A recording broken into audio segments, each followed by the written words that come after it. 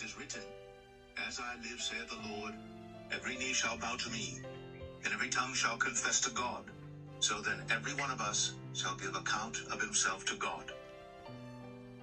It's the servants of Christ doing the will of God from the heart, with good will, doing service as to the Lord and not to men, knowing that whatsoever good thing any man doeth, the same shall he receive of the Lord, whether he be bond or free.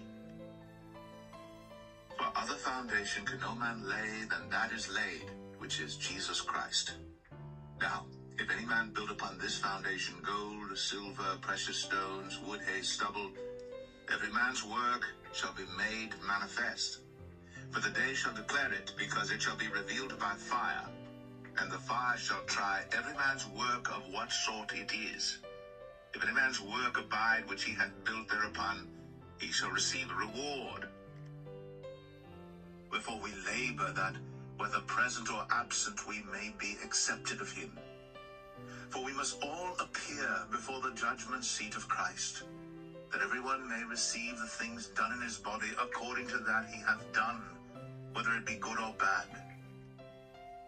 Behold, I come quickly. Hold that fast which thou hast, that no man take thy crown.